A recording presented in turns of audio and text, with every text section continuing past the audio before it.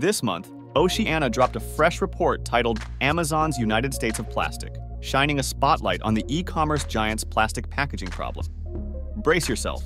Amazon churned out a whopping 208 million pounds of plastic waste for all U.S. transactions in 2022, marking a hefty 9.6% increase from 2021.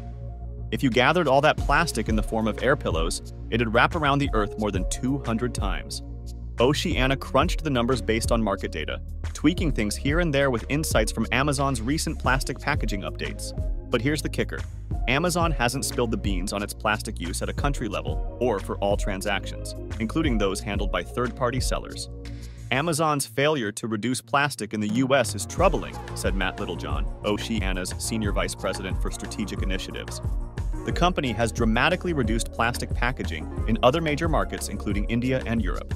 Why are U.S. customers being left behind? According to research by YouGov, 85% of Amazon customers in the U.S. reported being concerned about plastic pollution. It's time for Amazon to step up and commit to a global plastic packaging reduction everywhere it operates, including in the U.S. While Amazon boasts an 11.6% drop in global plastic delivery packaging in 2022 compared to 2021, Oceana says most of this is due to a push for recyclable paper and cardboard packaging in places like Europe, so they aren't giving them a high five just yet. They reckon Amazon's refusal to kick plastic to the curb everywhere it operates is fueling marine plastic pollution at an alarming rate.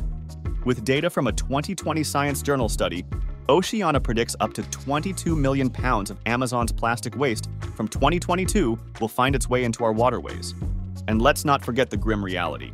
Amazon's plastic packaging, mostly plastic film, is the ocean's worst nightmare, posing a grave threat to marine life. Shareholders have been knocking on Amazon's door, demanding a game plan to slash its plastic footprint by at least a third. Following suit with the U.S. by axing plastic packaging could be a step in the right direction for Amazon to tackle this mess head-on. A link to the report is included in the description. Amazon is certainly not alone when it comes to plastic pollution. According to the International Union for Conservation of Nature, over 400 million tons of plastic are produced every year from a wide variety of applications, and at least 14 million tons of it will end up in the ocean. Plastic makes up 80% of all marine debris found from surface waters to deep-sea sediments. Plastics making their way into the ocean are not necessarily a result of being dumped there. The IUCN notes that plastics are picked up and carried off streets with stormwater runoff and sewer overflows, as well as a whole host of other avenues. The fishing industry, nautical activities, and aquaculture then contribute directly to the problem.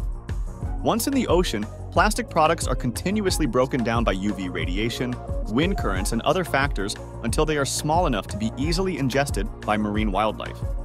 Many marine animals die from being entangled or suffocated by plastic products.